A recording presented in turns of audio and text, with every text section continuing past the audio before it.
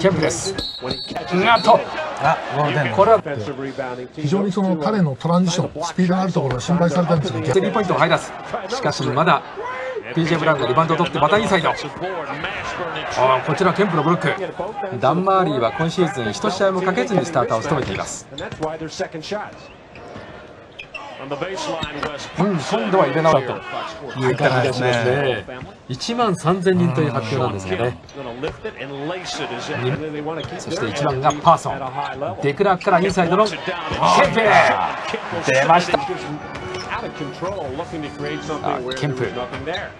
かいくぐって強いプレーだ。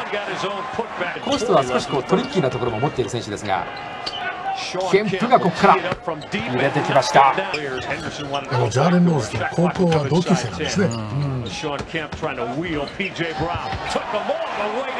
ケンプ、ブラウンナイト、ケンプへ、ダンクきました。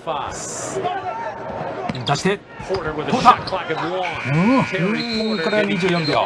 素晴らしいです。ヘンダ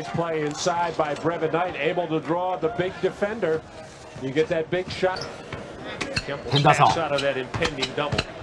ヘンダーソンからケンプ、いいパスがいった。あっとインサイド、決めてきました。さあまたケンプから誰だってそれは。さすがにそのあたりのスカウトの目が確かに大きいですね。そうですね。このあたりの攻撃でまた10ポイント差。バトラーです。ハンマーリーみたいにこう入り出して止まらないようなわけです。こ